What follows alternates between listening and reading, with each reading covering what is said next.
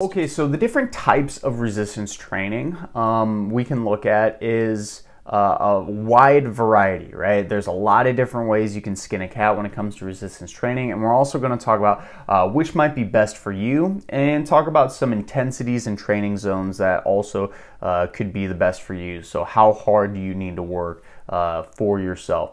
When it comes to the different types of resistance training, we have body weight training. This is something like doing air squats. Maybe somebody's going to do some push-ups, maybe pull-ups too, right? You're using your body weight as kind of that external force against what you are doing. So we talked about resistance training previously. You need to be forcing either a body part or stimulus on your body to hopefully elicit a overall training response long-term where you recover and get stronger. Body weight's one way you can do that. You can also do it with resistance bands. This is another very cheap way to do it. So those stretchy bands, people, you can see them, you can like place them on the ground, do curls with them and stuff. Those are a form of resistance training because you're applying resistance through that stretchy band that actually makes it tougher and more challenging on your body. In addition to this, free weight's probably one of the most commonly used things aside from machines. This can be something like dumbbells, a barbell, a kettlebell, all these different things. They're called free weights because they're free in space. They're not fixed in a specific motion. For example, I could take a light kettlebell right now and I could throw it across the room.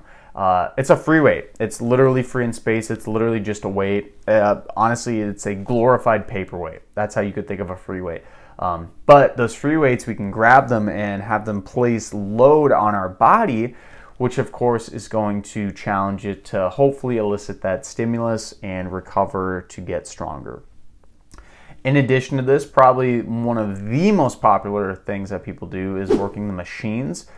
This is good for targeting specific muscles usually, but also good for beginners. If you've never worked out before, using some machines can make it a lot easier for yourself, but these are, again, just ways we're providing stimulus to our muscles. Isometric, this is something like a hold where you're just pushing and holding against something as hard as you can. This is actually what I did earlier when I was pressing like this. That's an isometric hold. That's still technically resistance, right? That's resistance training.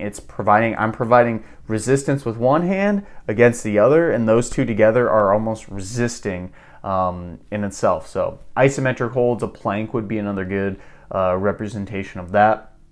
In addition to this, we can also use cable machines. This is kind of similar to resistance bands, but the tension is going to be a little different. And then also pneumatic resistance. This is something I played with a little bit, and I don't know how to describe this, but basically you're using the air pressure, and it's a very weird type of resistance training. Just know if you ever get a chance to do pneumatic resistance training, it's very different, and please do.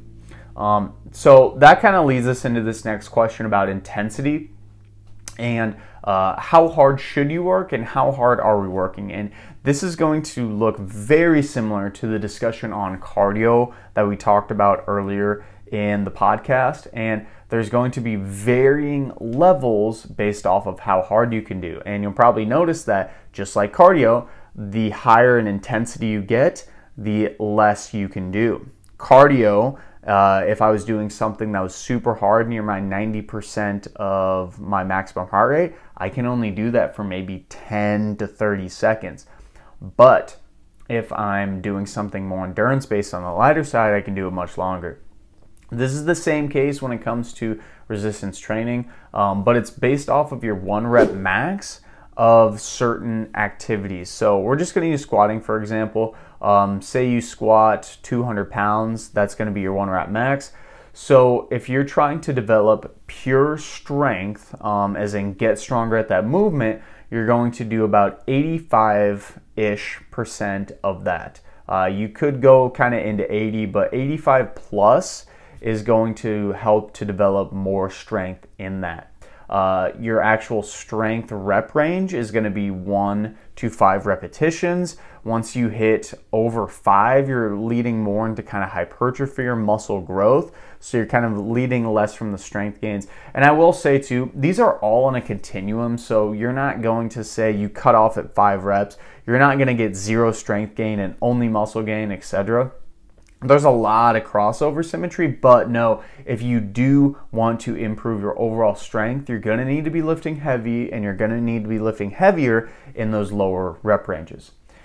In addition to this, at 50 to 80% of our 1 rep max, say the squat for example, that's going to be kind of your muscular growth, as in hypertrophy. This is a huge rep range, could be 5 to 30 repetitions, so it's pretty impossible to mess up, I should say. You just get something in there, get some good work at that specific level.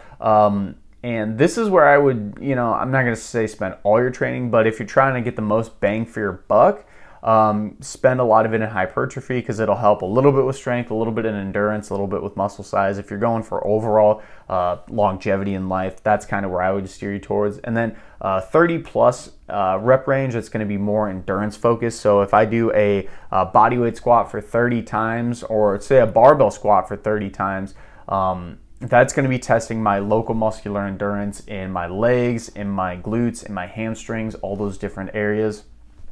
So then you're probably asking yourself, which is the best for me?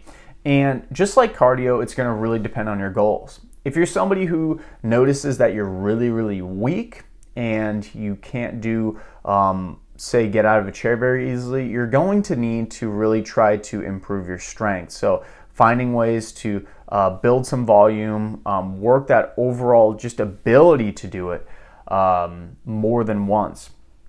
You might be somebody who you're like, man, I just love doing air squats for days, or I love doing pull-ups for days. You're going to be doing more of an endurance-based programming. So maybe even focusing more on those body weight forms of exercise. It's really going to depend on what you do. As I mentioned with cardio, though, this is a reoccurring theme with exercise. Why not both? You don't have to just do one. Why not both? Try to do all of them. That's going to give you the most well-rounded overall health and longevity perspective on it. But also, too, you got to look at what's your access to equipment, what do you have available, what are you comfortable with, and then try your best to work all of those in